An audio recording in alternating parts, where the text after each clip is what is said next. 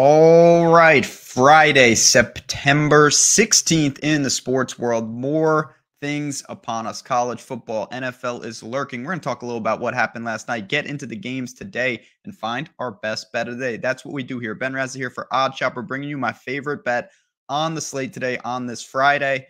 Let's dive into what we've got, and let's talk a little about what we saw last night, Thursday Night Football. Austin Eckler, we jumped on the line immediately.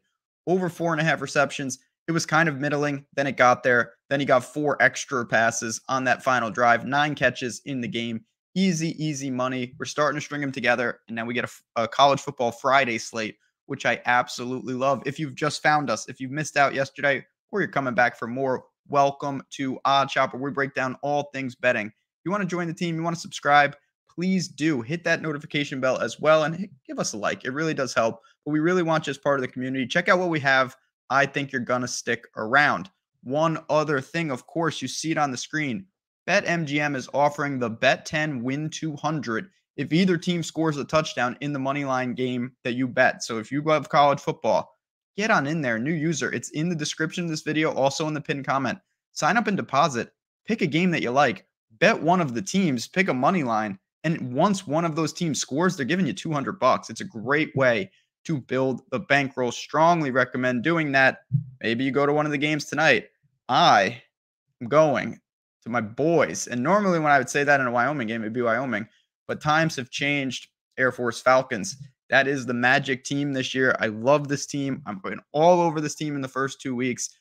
I'm not going to stop now. Let's get into this game.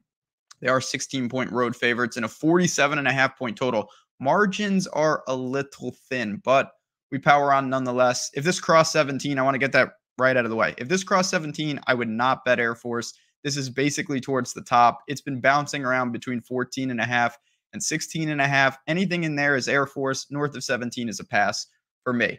All right, let's start actually with the home team, though. I'll get Wyoming out of the way.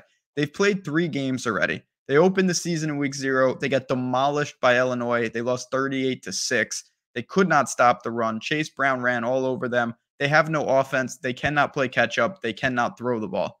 Then they beat Tulsa in overtime, and then they beat up on Northern Colorado, who's an FCS opponent.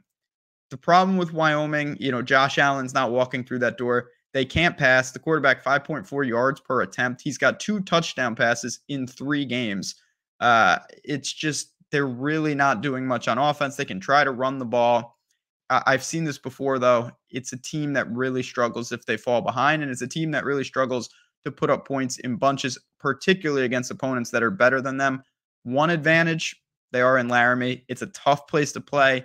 They play at elevation, but Air Force plays at elevation. It's not that big of a deal for them to come in, and this team is serious business. If you have never seen Air Force play, do yourself a favor. Watch this game tonight. It is one of the coolest offenses that you will ever see. So they've played 2 games. They're 2-0. Both wins by 31 points. They won 48-17 over FCS Northern Iowa. Then they played Colorado, who's a bad team, but still, a somewhat real opponent. 41-10 in that game. They scored 41 points. They had 8 yards passing. That's it. They ran for almost 500 yards on the ground, over 7 yards per carry. They don't throw the ball. So they are a triple option. They have an absolutely fantastic QB. He's great when he does throw the ball. It's like a 90-yard touchdown every time, but he doesn't really need to do that. Like I said, 8 yards passing in the last game. They have a slew of offensive linemen back, just a fantastic bunch up front. They've got like 10 running backs. I don't know how Wyoming's going to try to slow this down. It's one of the most difficult attacks to stop. It's one of the hardest attacks to plan for. And when I look at what Air Force does, they're one of the lowest variance teams because they just do what they do.